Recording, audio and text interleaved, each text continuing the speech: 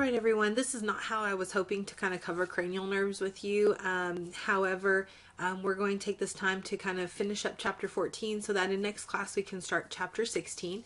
Lab this week is also over the cranial nerves, so you'll be able to review them as well during your lab time. Before we get there, I want to kind of do a quick review because we weren't kind of in the same place on my Monday and Tuesday class, so I want to make sure that we cover all that information.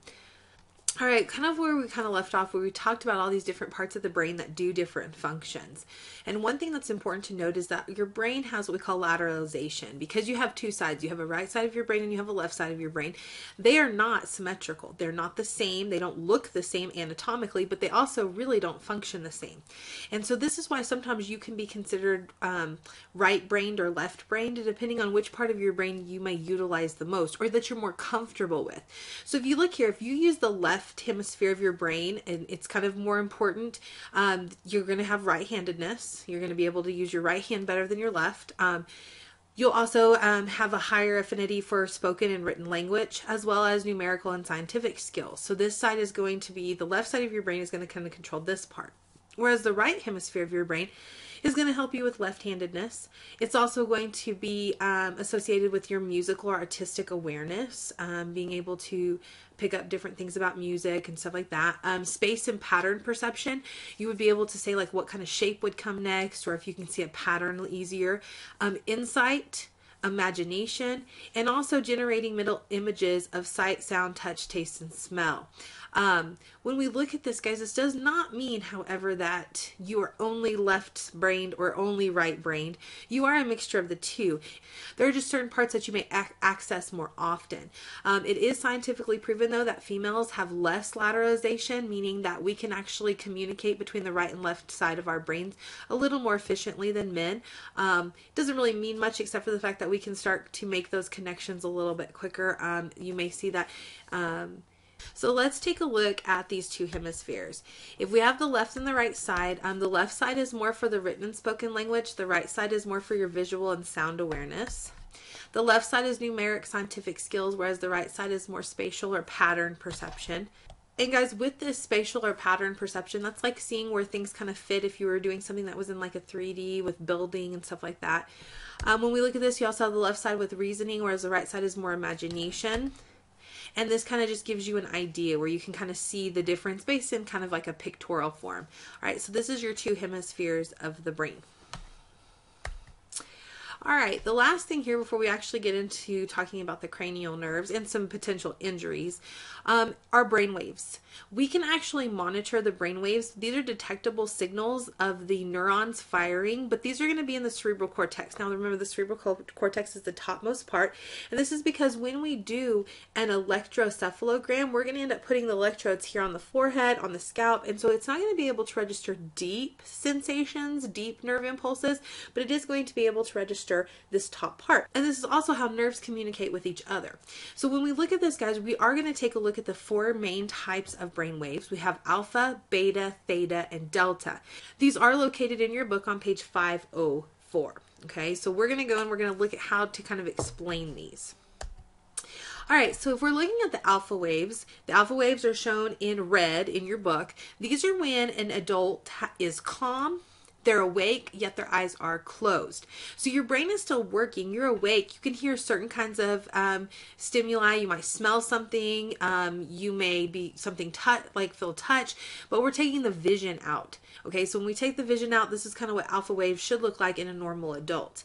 Beta waves, on the other hand, are seen during sensory input or mental activity. So this would be where they would ask you to maybe do something like a maze or a puzzle, or they might be asking you questions that you have to answer, that you're visually seeing something. It's going to be taking in a lot more information and see how the activity of your brain works. Theta waves, on the other hand, they're normally seen in children. So if we see theta waves in children, it's not a big deal.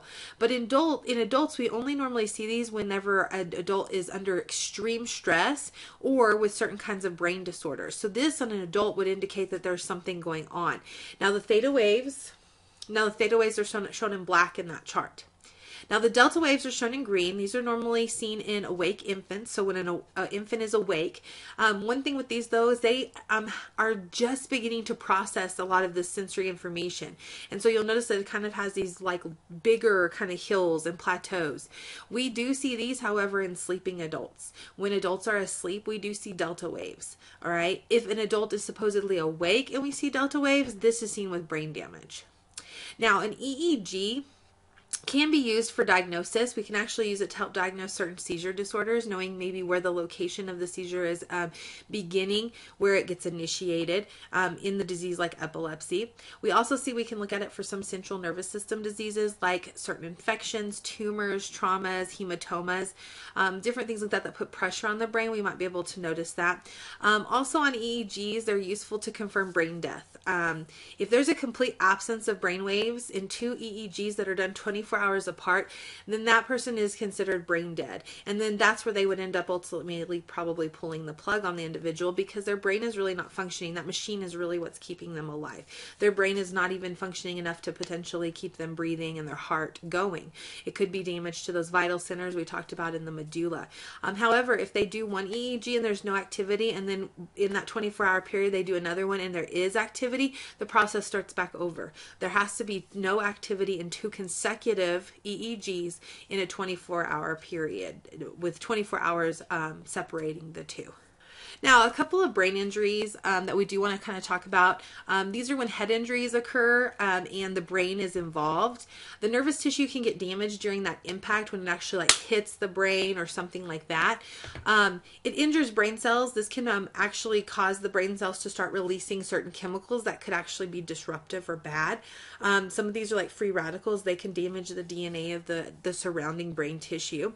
So it's not necessarily just trauma from the impact. It could be cells that have been injured releasing chemicals as well.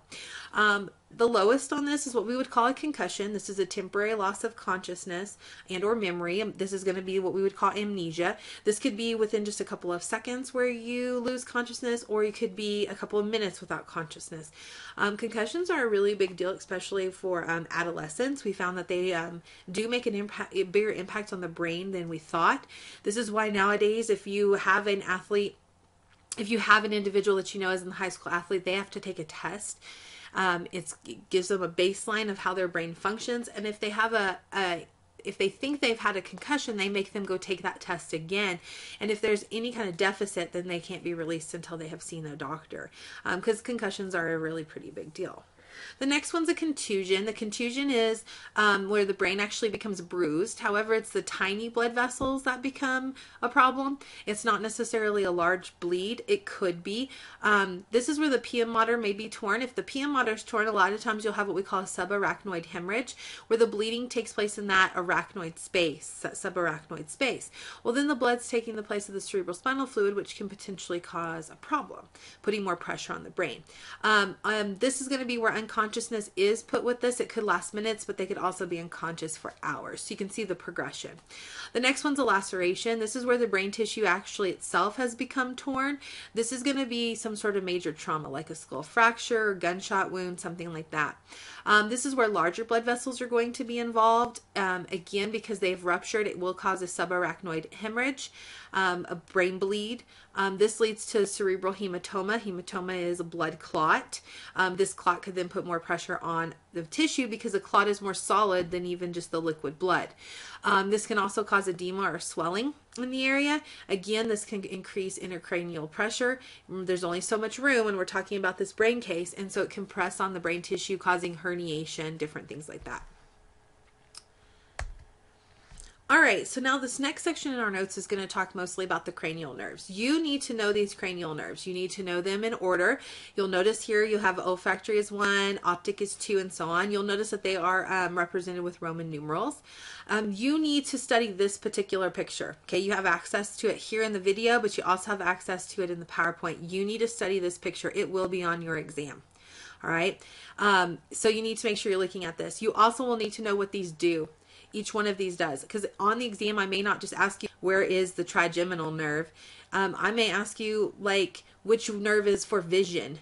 Okay, you have to be able to know also what it does. Now, one way to kind of remember these in order, there's a mnemonic. It's down here at the bottom of the screen. It says, on old Olympus's towering tops, a friendly Viking grew vines and hops. And so what they did is they took the first letter of each of these and made it into a sentence. If this mnemonic doesn't help you, you can make one up of your own, or you may not want one, okay? But this is just a way to kind of help you study. Now, these are going to be found when we start talking about each one individually. They're found on another sheet. They're not in your actual notes. They're their own handout, which you'll need to kind of have as we go through this. Okay, now before we get there though, I do want to look at some differences between cranial nerves and spinal nerves. We talked about spinal nerves at the end of last semester. So when we look at this, guys, spinal nerves are going to be designated or named based on their location. So if we have some spinal nerves that are C 1 through 8. The C stands for cervical. So cervical 1 through 8 spinal nerves. We also have T 1 through 12. That's the thoracic. L is lumbar. S is sacral, and the CO is the coxal. Okay, so this is telling you the location. Now the number, you have 31 pairs, and since there's pairs, remember pairs mean they come in two, so you actually have 62 spinal nerves. The origin, where did they come from, is of course the spinal cord, thus the name. With their roots, guys, they have two. They have a dorsal root, which is on the back side of the spinal cord, and they have a ventral root, which is on the front.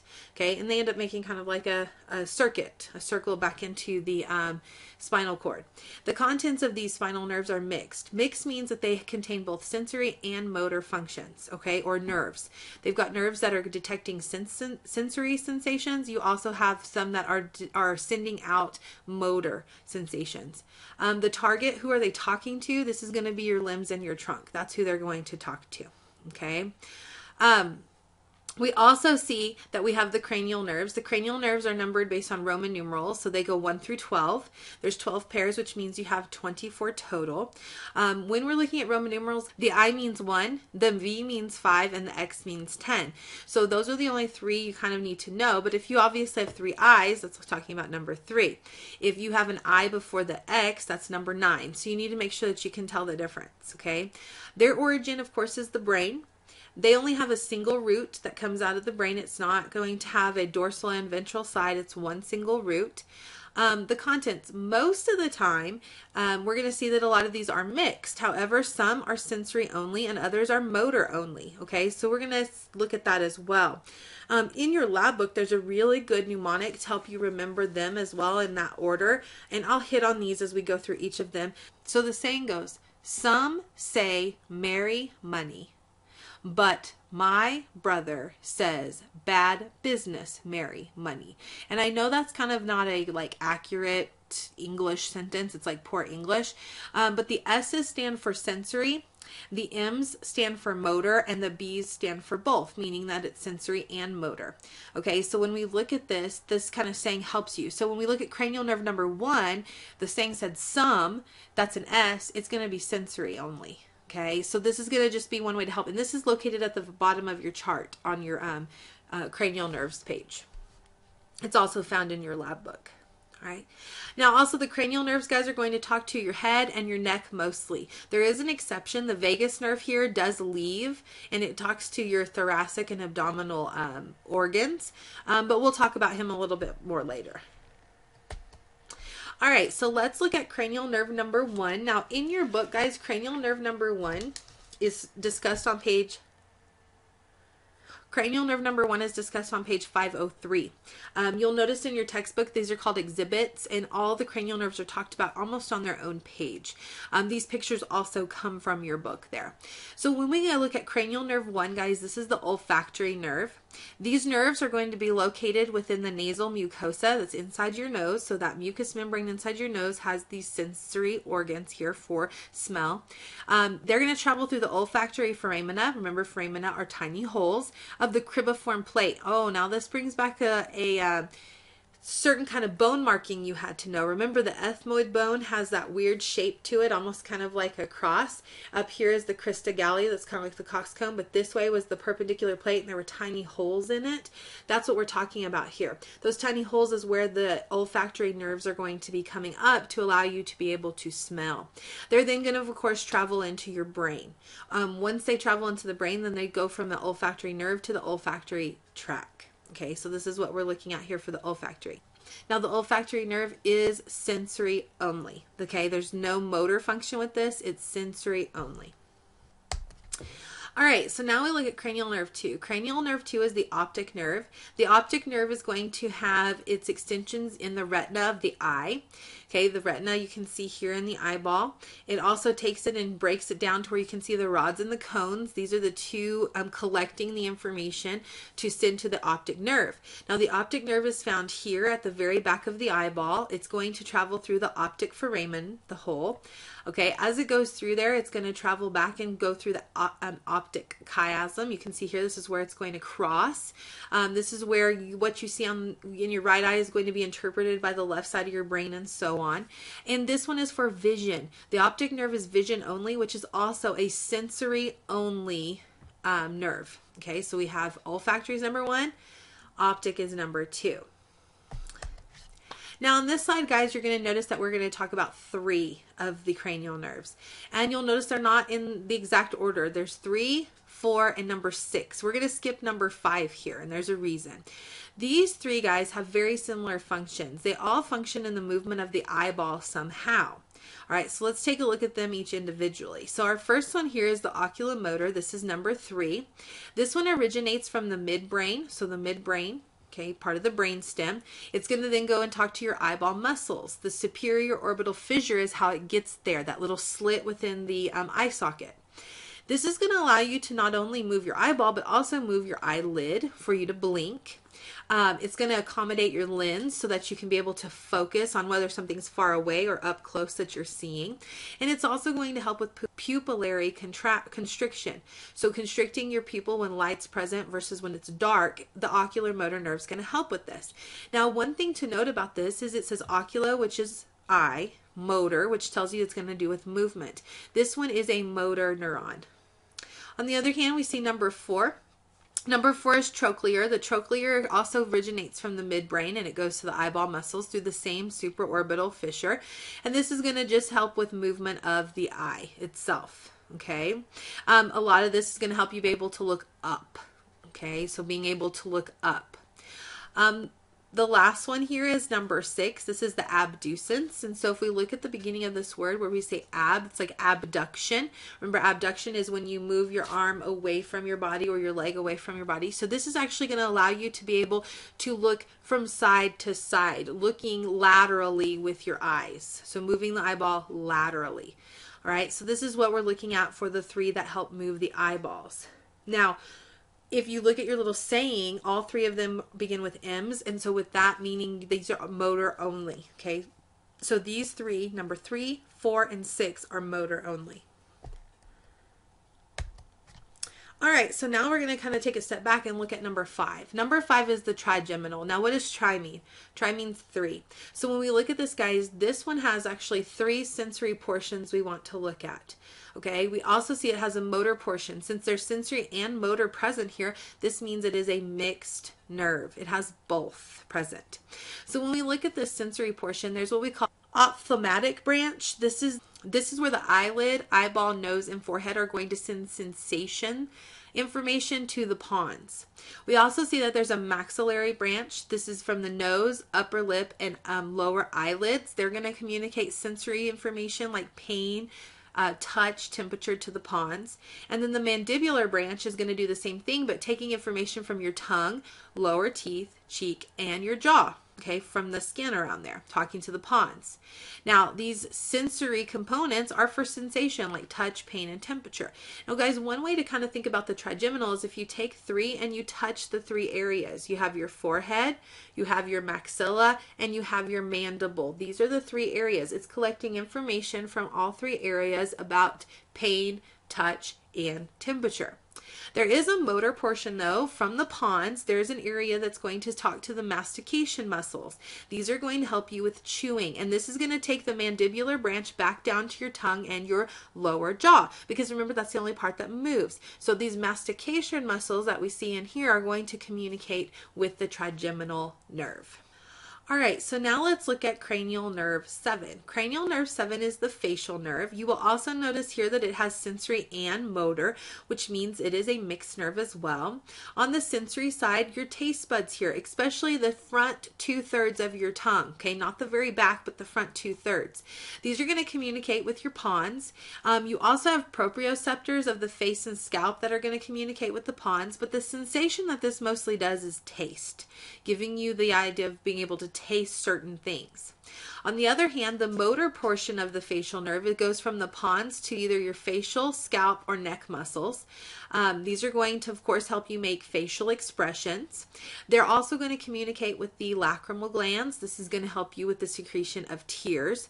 And the salivary glands. These are also going to help you with salivation, which is going to be important for tasting. In order for you to taste anything, we have to get the chemicals from the food to be kind of diluted in a sense, or dissolved into your saliva, so they can come in contact with your taste buds, so that way we can get the information. And one thing with the facial nerve is that it is talked about on page 508, but a really kind of interesting thing about it is if you have paralysis of this nerve, paralysis of facial nerve 7, this means that the nerve is not sending impulses to the muscles. This is when somebody gets Bell's palsy. Bell's palsy leads to a loss of the ability to close your eyelids, being able to close your eyes, but also impairment with taste and salivation. They'll also see that there'll be like a drooping of the face on that particular side because it's not communicating with those muscles to allow for facial expressions. All right, so now let's look at cranial nerve 8. Cranial nerve 8 is the vestibulocochlear nerve. On this particular nerve, you have 2 branches that we're looking at. Again, though, with number 8, this is a sensory-only nerve. However, it can cause some major issues if they're messed up. So let's look at the cochlear branch first. The cochlear branch is going to go from the spiral ganglion inside of the ear, going into the internal auditory meatus. That's that little hole or canal it's going to travel through towards your thalamus. Once it reaches the thalamus, this area is going to help direct it where it needs to be interpreted so that you can have your hearing. Okay, so if there's damage to this cochlear branch, it's obviously going to affect your hearing. This is why sometimes you see people who have cochlear implants. Cochlear implants are going to help stimulate this nerve because the cochlea is not doing it for them. And the cochlea, you can see here, looks like the little snail. They have to communicate with the nerve. The nerve is not damaged, though, in this case. It's just not receiving the stimulus, so they put the implant in to help with that. If this nerve is damaged, we can actually have sensory hearing loss, but we can also have what we call tinnitus. This is a ringing of the ear, where they feel like their ears are ringing. We also see there's a second branch here, and that's the first part of the word, which is the vestibular branch. This is where the semicircular canals located here are going to communicate through the nerve to the pons and the cerebellum. This area is going to be controlling your equilibrium. This is why we talk about how your inner ear helps you with your balance. This is what we're seeing. Here, there's going to be movements within these semicircular canals which allow you to know where your head is located. Make sure that your room, you know that the room is stationary. When people have an injury to this area, whether it be the semicircular canals or to the nerve itself, they may experience something called vertigo, where they feel like their surroundings or the room is spinning when it really isn't. We also see that they could end up having, if this particular nerve is damaged, they can actually have ataxia, because remember, this is equilibrium, and ataxia is where you have a hard time coordinating your movements and making them fluid. And remember, it's talking to the cerebellum here, which allows you to do that. We also see that they can have nystagmus. Nystagmus means there's rapid movements of the eye. It's really fast. You can Google it. You can even look at YouTube and watch somebody's eyes who has nystagmus. A lot of times this is because the eyes try to help give the information of balance and help with equilibrium, and so because this nerve is messed up, the eyes are thinking they need to do more, and it's causing them to have rapid movement. All right, so these are just 2 areas that we're looking at, and this nerve is talked about on page 5. All right, so then now let's look at number 9. Number 9 is where we're looking at the glossopharyngeal nerve.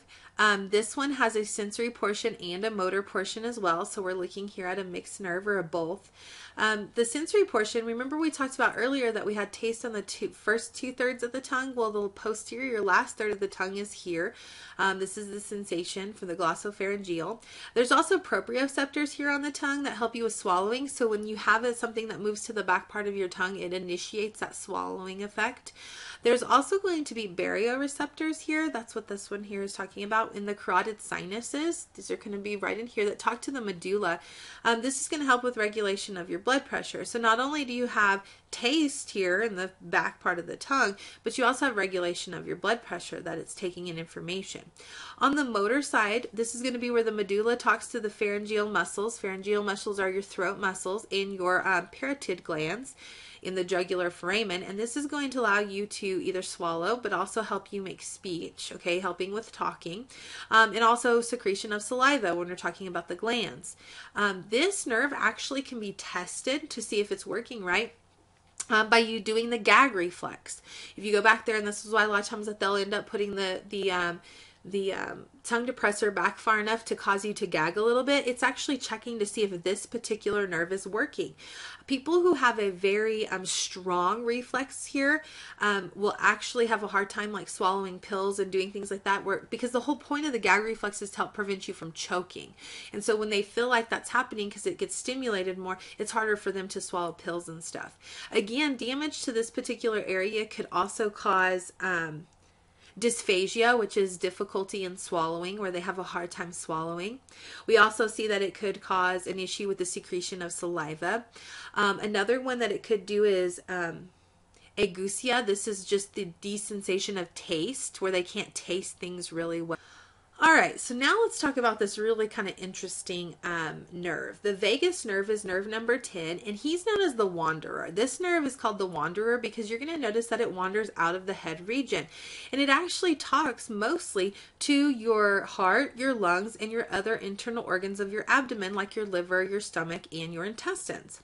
This one also has a sensory and motor portion. So let's look at the sensory side first. The sensory side is for the viscera. It's going to talk from the viscera, the internal organs, to the medulla and the pons. And it's going to travel through the jugular foramen along with the jugular vein. Here we're going to see there is some taste sensation that is going to come into play here, and it's going to work again with other nerves for taste.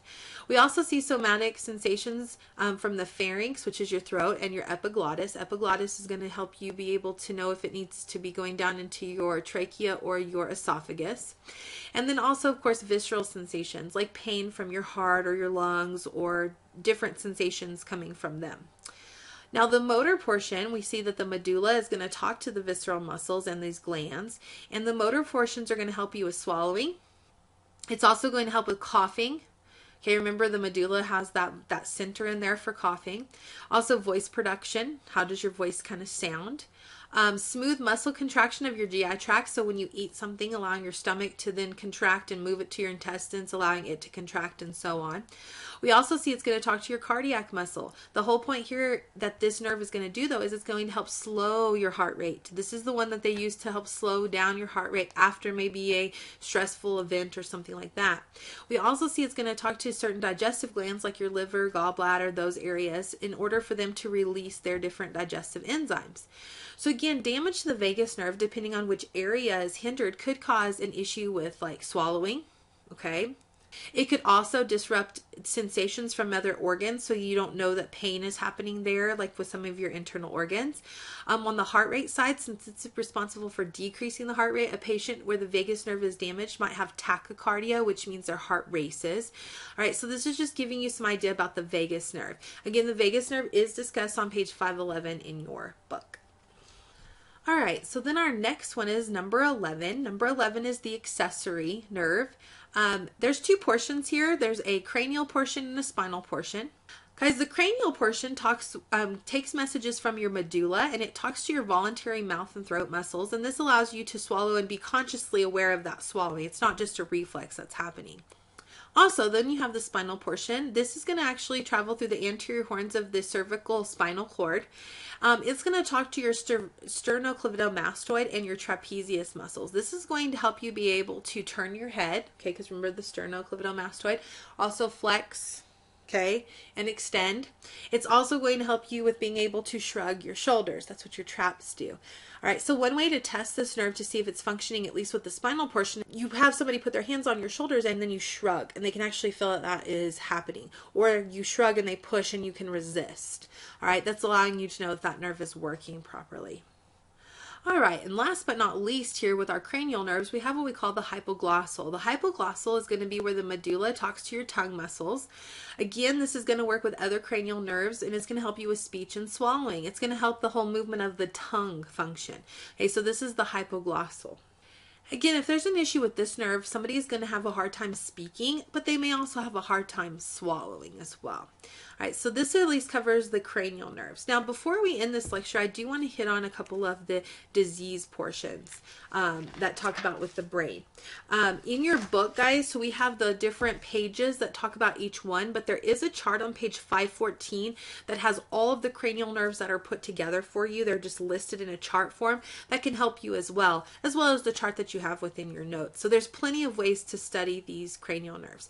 Also, you'll notice in Quizlet that I have their own set of cards. I separated them from the rest of chapter 14 to give you an idea of the importance of those cranial nerves so that you can try to learn them by the number, by their name, and what they do. Now, talking about the diseases, this is one thing that we're going to be kind of hitting on briefly in each chapter, because now we are starting to put all of these kind of chapters together and seeing how they're influencing each other. And so at the end of every chapter of your book, you're going to notice that there's a section that is going to talk about homeostasis and disorders to that homeostasis. In chapter 14, this starts on page 517. Okay, so we're going to take a look at a few of these. So the first one I want to talk to you about is the cerebrovascular accidents. These are called strokes or CVAs. This is caused when blood circulation to the brain is blocked somehow, and because it's blocked, that brain tissue is not getting the nutrients it needs, so it begins to die. Most commonly, this is caused by a blockage to a cerebral artery. Those little arteries that are in the brain get clogged, and it stops them from being able to deliver their blood. Other causes that could happen here are compression, where we see it's putting pressure on the area of the brain, which also then can kink the blood vessel, kind of like if you take a hose and you kink it and the other side is not getting what it needs.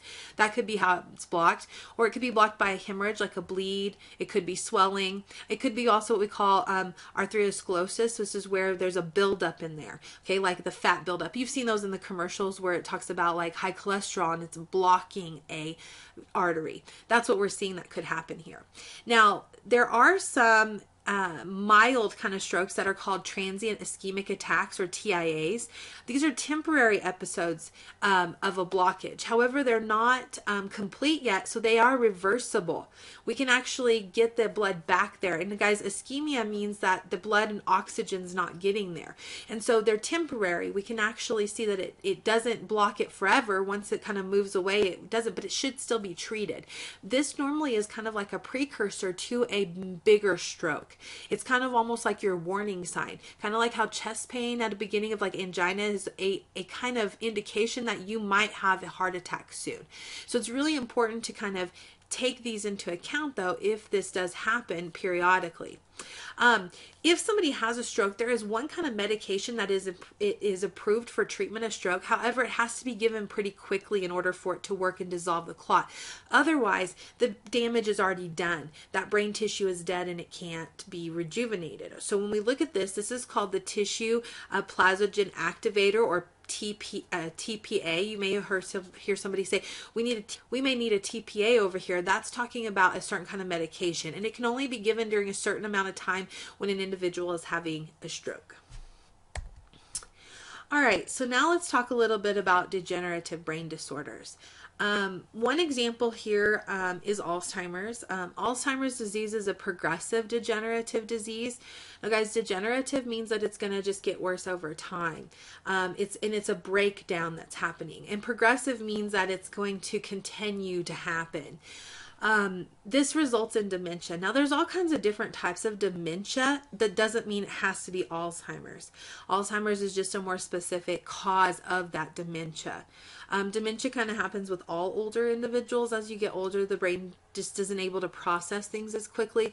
But Alzheimer's is an actual disease where the brain is being atrophied, and the individual has a hard time recognizing faces or pulling certain kinds of memories, or they may be able to remember long-term stuff but not short-term stuff. They forget to how to feed themselves. Eventually this disease does take their life, but a lot of times it's due to not being able to swallow anymore. They can't move. They can't, their body forgets to breathe. It's all those automatic functions that we kind of take for granted. Those areas of the brain start to be affected in an individual with Alzheimer's. The next one's Parkinson's disease. This is a degeneration of a dopamine releasing neuron, and a lot of times these neurons are found in that substantia nigra we talked about earlier in this set of notes. Dopamine is really important as a neurotransmitter to kind of connect all those areas of the midbrain, the pons, the cerebellum, all those areas that are supposed to help with coordination of the muscles and suppression of muscle movements that we don't want. And if dopamine's not present, then those nerves can't be stimulated. So then you see the shaking that the individual deals with. The last one here is Huntington's disease. This is a fatal hereditary disease. And it is a dominant disease, guys, meaning that if you have the capital letter, if you have one of the capital letters, you still have the disease. You don't have to have two capital letters, which also means that if you have at least one capital letter, there's a 50% chance you pass it on to your children. The problem with this particular disease is that it's not detectable until about midlife. Late 30s and 40s, you actually start to see the symptoms of this, which is when most people have already had children. What happens is there's an accumulation of a protein that they call Huntington that leads to degeneration of the basal nuclei. So again, this actually causes spasms, and they'll shake. It'll cause really strong spasms of certain muscles at different times. When they're stressed, they'll see that there's more issues. It affects their talking, and again, it's also going to be kind of similar to Alzheimer's in the sense that they revert. They get to where they can't feed themselves, they can't take care of themselves. They almost become kind of like a vegetable in a sense as an adult, kind of like how an infant has to be taken care of completely. But Huntington's is a genetic disorder. Now, the last little bit in here talks about epilepsy. Now, epilepsy, guys, if a victim has epilepsy, they do lose consciousness. They will fall stiffly. It's because like their body just like all contracts at once. They may have uncontrollable jerking. These are all different characteristics of different epileptic seizures. There's different types of seizures though. There is one called an absent seizure, and this is actually seen in children a lot. It's called a Piet-Mal seizure as well, which means a small one, mild seizure, where the kid just kind of has a blank expression. They're not present, they're absent. And it's not where you can just come up and be like, hey, come to. You can't just do that to them. So when you're looking at this, their eyes are kind of glazed and they're just gone for a little bit. A lot of times kids will outgrow this though. It's not that big of a deal. And guys, with epilepsy, it does not cause damage to the brain. Damage to the brain comes from when they fall or something like that, and then they get a contusion or a concussion. That's where the damage comes from. The actual misfiring of the neurons that causes the seizure doesn't actually cause damage to the brain tissue. It's just causing them to like fire all at once and kind of short circuit their brain where it has to kind of restart. That's what a seizure really is. There's also what we call grand mal seizures. Now, these are the more dangerous ones. They're also known as clonic-tonic seizures now. The victim loses consciousness. A lot of times bones can be broken from the intense convulsions because it makes such a strong contraction of those muscles. It could potentially break some bones. They lose control of their bowel and bladder, so a lot of times they will wet themselves, that sort of thing. They can end up biting their tongue. And that's where a lot of times you've heard where people like put something in their mouth to keep them from swallowing their tongue or biting their tongue. The problem is if they can bite off a piece of their tongue, then they can bite off like a piece of your finger. So you don't want to put anything really in their mouth. You don't want to put a spoon or anything like that. Just keep your fingers and everything away from their mouth. The big thing with somebody who has a grand mal seizure is you should help support their head so it doesn't hit anything, because again, that's where a lot of times the actual damage can come in. Also turning them to their side. This is if they do like vomit a little bit or anything like that, that it comes out instead of them aspirating aspirating it and breathing it in and causing more damage that way. Because their body's kind of going haywire, they've lost control, you need to help with that. If they're an inpatient and they're in the hospital and it's somebody who has seizures a lot, then you need to make sure the bed rails are up. Because if you're not in there when they start having the seizure and the bed rails are down, they could fall out of the bed, and then that causes more damage, more problems to them. All right, and so that's what we're kind of looking at here. Now, epilepsy can usually be controlled with drugs that are called anticonvulsive drugs. Valproic acid is one. This is a non-sedating drug, which means it doesn't sedate them or make them really tired. This one actually enhances a certain kind of neuron called a neurotransmitter called GABA, and GABA actually kind of inhibits some of those neurons so that they don't get excited as quickly. Then it helps decrease the amount of seizures present. This is the drug of choice. In some severe cases, the drugs don't help as much with the seizures, and this is where they may have to come in and do vagus nerve stimulation. This is where they're going to come in and they're going to stimulate the vagus nerve, where they're going to put an implant in under the skin in the chest, and this can actually keep the electrical activity of the brain from being so chaotic by stimulating that vagus nerve, because that vagus nerve is talking to a lot of the organs in here to help slow things down. And so even though he's the wanderer and he comes out of the head, he can be really important helping treat certain kinds of epilepsy. So this will give you an idea of what you need to kind of study to finish up chapter 14. Remember, your Quizlet cards are available. We will be starting chapter 16 in the next class. Make sure you have it printed, and also be ready to be in lab during your normal time to work on the cranial nerves lab, which is lab number 21. Have a great Monday and Tuesday, and I will see you guys later in the week.